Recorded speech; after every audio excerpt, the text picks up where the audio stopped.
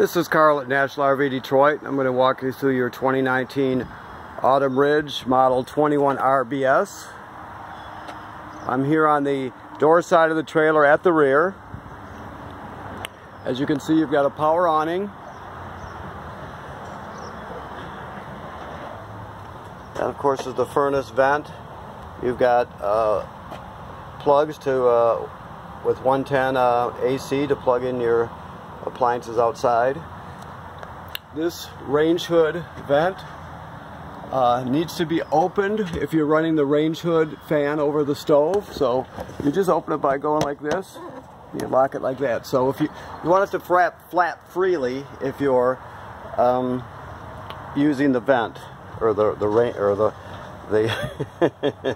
the range hood fan that's over the stove. All right. Now there's two ways to get water to your trailer. The most common one is city water. That is on the other side of the trailer. I'll show you when we get there. This is the fill for a fresh water tank that's on the trailer. Therefore, you could camp at campgrounds that do not have plumbing on a campsite.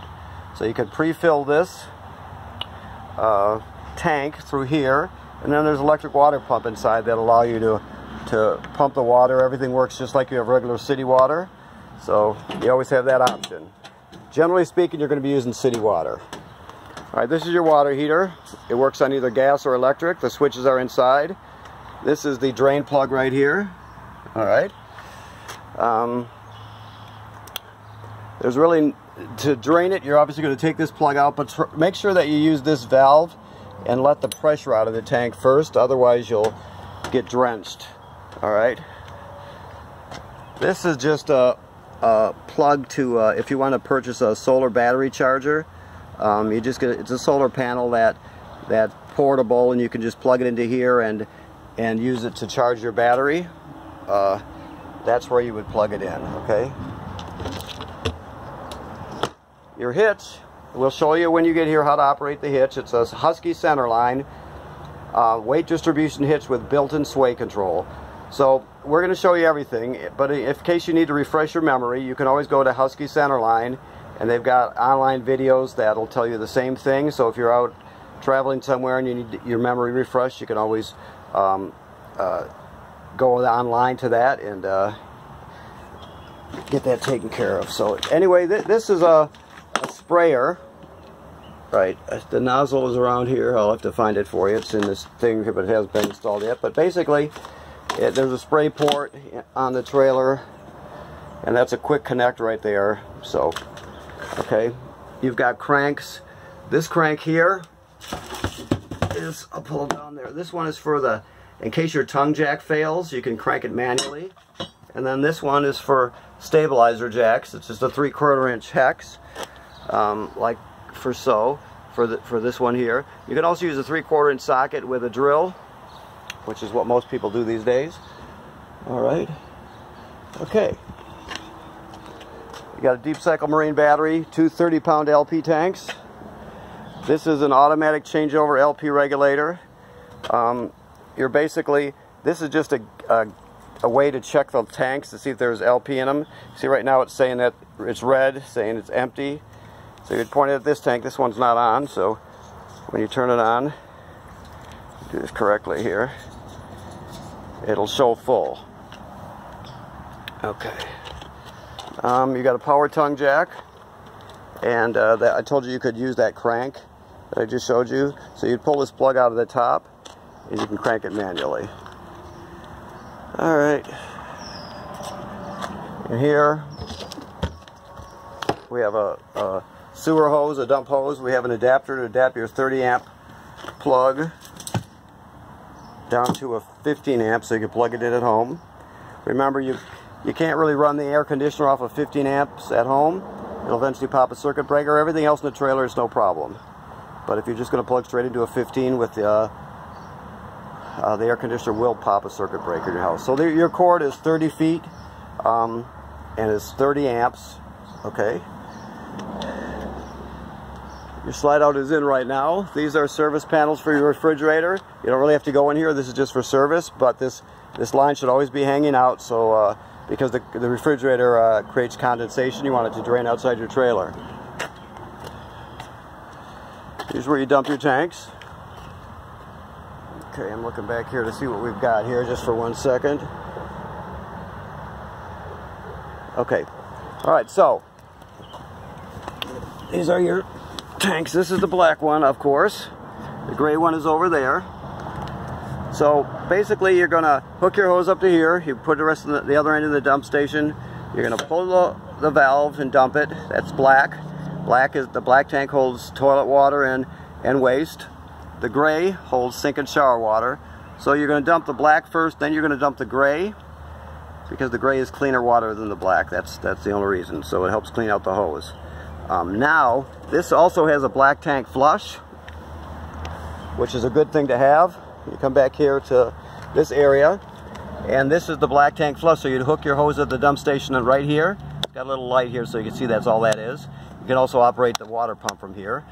Anyway, like it says here, make sure your black tank valve is open before you turn the water on. But what happens is it's got jets inside the black tank, and if you do this, it'll clean out the tank even better. Keep your sensors clean so you get a better reading on your monitor panel. So it's a good thing to do. All right. Now I mentioned you have city water hookup, and then you'll have your filler on the side. Well, right here is where you hook your city water up.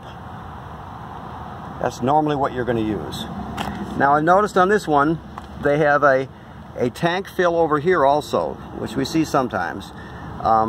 So when this blue valve is in this position, you can see the little drawing here. That's regular city water. When you put it in this position, it will fill your demand tank without disconnecting it here. So you've got two ways to fill your tank. Okay. This is I told you you have that sprayer. Well, this is where it connects right here. This is the quick connect. All right. All right. Okay, so the housing up there is for a backup camera. This is pre-wired for a backup camera. If you want to get one, you have to get the Furion camera, that brand that fits in that housing. We sell them here. You can talk to our parts people. Either way, if you purchase it, wherever you purchase it, you got to get the one that fits in that housing, where you can see when you're backing up and see when you're driving down the road what's happening behind you.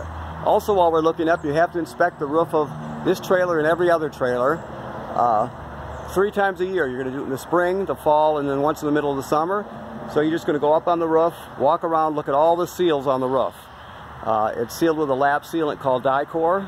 So you're going to inspect everything, and when you see separation starting or cracking starting, you're going to have it taken care of. Odds are you'll go years without having to do that, but you could have to do it next year. You just don't know. That's why you're inspecting it. So you got to do it 3 times a year to protect your investment. All right, this here is a quick connect for a grill. Okay, so that's all that is. You connect the male into there. Whoops, let me get a better picture. I'm sorry. The male into there, let it go, and then there's a valve here to turn on and off. Okay, so that just hooks up to your propane tanks, and you can run a low pressure appliance off of that. Okay, let's go inside. Let me look a little bit this way. Okay, so we can put your awning out, which is right here. So we're going to extend it, and out it goes. So it'll keep going, and you keep rolling it out until you see the awning tube. When the black awning tube appears, it means all the fabric's unrolled, has been unrolled, and so you stop right there. Okay, never leave it out when you're not at the campsite. It can get damaged really quickly by the wind, so whenever you're leaving the campsite, you just roll it in. That's the simplest way to do it. Okay, so we got some lights. You also have an LED strip on your awning right there. Your slide out is here, so we're going to put it out. Now this slide out runs off of the battery, so you know, if you're parked somewhere and you just want to get back there to use the kitchen or the refrigerator or whatever, get into the bedroom, you just have to bump it out. You don't have to plug it in or anything like that.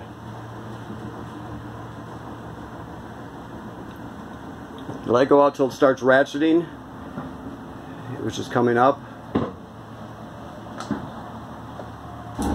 There you go.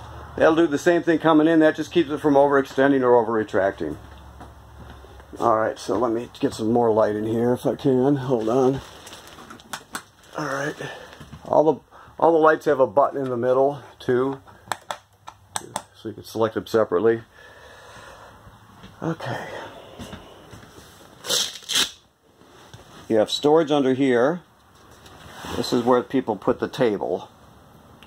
Right under there. Okay. When they're not using it.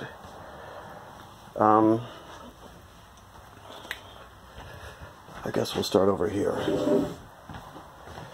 We get the table out of the way here.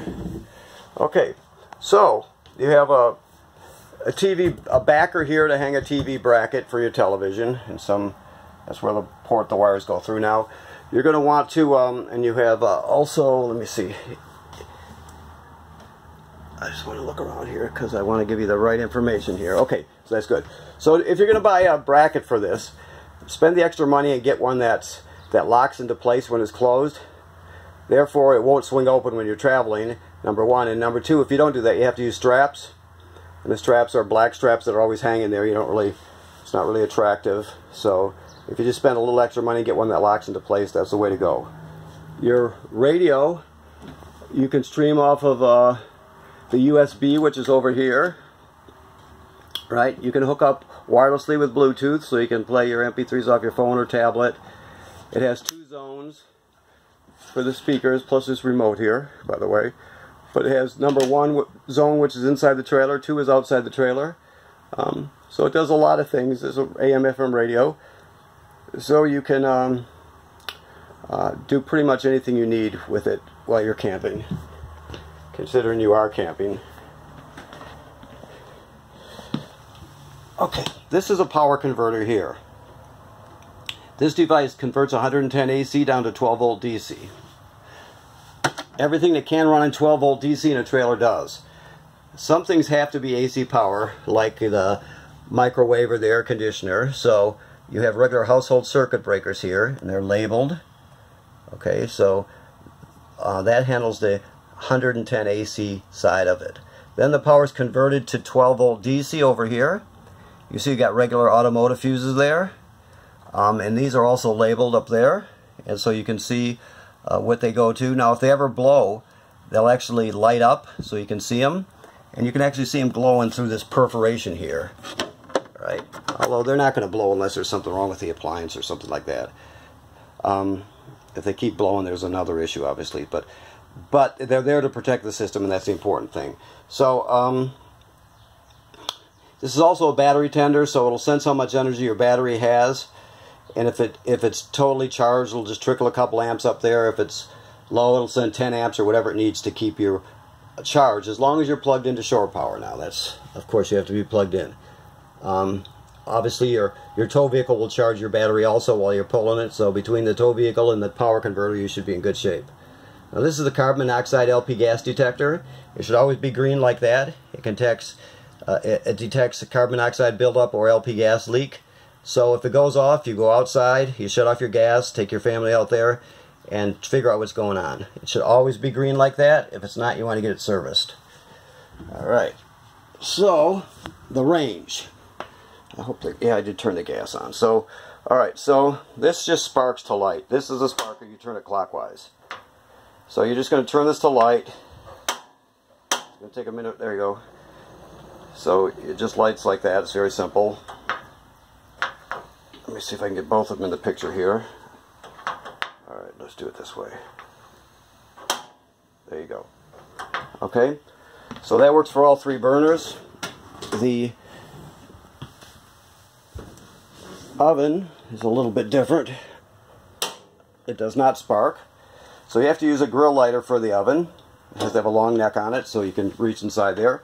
Back here, at the very back, I'm trying to get a picture of it, is the pilot light. So what you're going to do is you're going to go up to the oven knob, you push it to pilot, or turn it to pilot.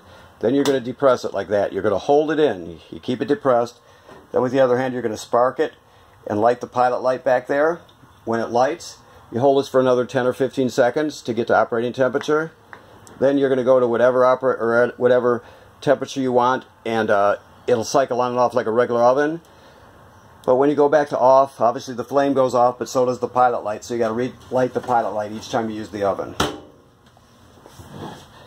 Now this trailer has to be winterized like every other trailer. Now you'll have to educate yourself a bit if you don't know, I mean, or else you'll have to take it and have it done. But basically speaking, the first rule of winterizing is you can't get water, or excuse me, you can't get antifreeze inside the water heater. So to avoid that, they give you bypass valves on the back of the water heater. So you'd have to bypass the water heater first, then you would pump the antifreeze in. So keep that in mind, that's important. Okay, so this is your thermostat here. You're just going to hit it once to light it up, then you can cycle through. You can see that's fan. Fan is, let me go back here. The fan is the air conditioner running without the compressor. There's the air conditioner. That's the heat, the furnace, and that's off. Everything has a lag time now, so give it a good 5 seconds to turn on or off, because it doesn't immediately react when you change it. So you have a backer here for another TV, plus antenna and power, so you can hang a TV in here. This is the escape window. Very simple. You just go like this. You can use it like that for ventilation if you want, but to escape you'd push this all the way through, obviously, then you would grab this red tab, pull the screen out, and out you go. Okay. The refrigerator is a Dometic gas absorption refrigerator. It runs on 110 AC or LP gas. Okay, nice size freezer. So basically, on and off. So that's on. Then you can select auto. The reason you want to select auto is because auto means electric. Electricity takes parameters, so it always searches out electricity, 110 AC. If it can't find it, it'll automatically switch over to gas. Also, if you're using it at the campground on electricity and you have a power outage, it'll automatically switch over to gas. So you can also run it dedicated to gas like that. Now if this check light comes on, it means it didn't light, it faulted. So then you would just shut it off and turn it back on again to cycle through. Push the rest of the air out of the line so it'll light. But generally you're going to have it on auto. Okay. The other thing to know about this refrigerator is this thing here is the thermistor. And you see there's a sticker there that says if you go higher with it, it's cooler, lower is warmer, warmer is lower. So you're going to go up as high as you can with this and keep it that way, except on a rare occasion when it's getting cold outside, if you start frosting up, that sort of thing. But generally you're going to have it up all the way. All right, let's see what I've got here. Smoke detector, of course. Let me see. Of course, the bed comes up and there's a little foot locker underneath there. The range hood I told you about with the vent. If you're going to use the range hood fan, you're going to open that baffle on the outside of the trailer so it can flap freely and vent. You got a light there. Microwave looks like any other microwave. Nothing unique about it. The bathroom, shower, and sink work like any other. You have a vent with a fan on it, which you're going to use that when you use the shower so you can pull the humidity out. These things are built very tight. Also, this GFCI here, all the plugs in the trailer, including the one outside, are wired through this one. So if you're using a coffee pot outside and it pops, this is where you reset it. Last but not least, the toilet. The bottom line of an RV toilet is you can't use it dry. See, this is just residual water. So that's how it operates anywhere, how it flows out. So what you do, you get to the campground, you'll pull into your campsite, you're going to hook up your water and your power, then you're going to come in here and you're going to take your toilet chemical, whichever chemical you decide to use. There's a zillion different kinds, most of them are pretty much the same thing. But they come in powder form and liquid form, whatever you decide to use, you read the directions and put one dose right in there. Then you're going to stand on the pedal and water will come swirling out. That's the black tank directly below. So basically you're going to put about a gallon or two of water in there just to get started. So you never use it without chemical and water in it. So when you first start using it, you put a little bit of water with some chemical in there. Now if you were going to stay in the same campground, for example, and you filled your black tank and you're going to have to dump it, so you dump the black tank, and now the black tank's empty, and you're staying on the campsite, you would come back in here, put the chemical in there, step on it, put some water in there, to use it again. You just can't use it without chemical, and you got to have a little bit of water to get started. Also, when you flush it, it'll only fill about up to there. So that's just so it doesn't slosh out going down the road. So you can add water to it before you use it. You can see that I can move the pedal without the trap opening in the toilet. That'll activate the water valve. And so you can fill this up as high as you want before you use it. But you just have to do that each time before you use it. Alright? Simple enough. Okay. I want to go back to the control panel for a second.